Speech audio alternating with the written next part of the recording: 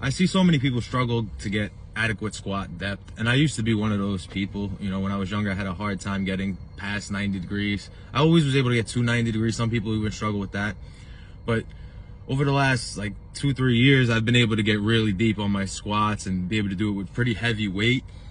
And the way I developed that initially was I kept barbell squatting, but I would also practice at home without any weight at all, just getting as deep as I can in the squat position and holding that position.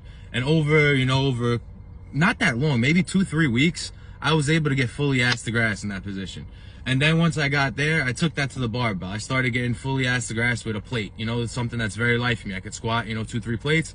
Let me go with a plate and get fully ass to grass and do just a couple reps and then progress from there. And then eventually those heavy squat numbers, I was able to do them ass to grass and have very good form doing so. And that's how you progress your depth on squats.